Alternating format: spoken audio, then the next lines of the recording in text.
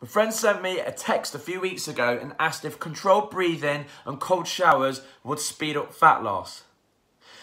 The thing is, I totally get it. His doctor has said he's got to lose some weight and he's started buying fitness magazines, he's bought some gym equipment, he's started focusing on his nutrition and exercise. And when we get desperate, we read an article and it backs it up with science and big words, we buy into it because I've been there before. And I'm sure a lot of you reading this or watching the video have been there before too.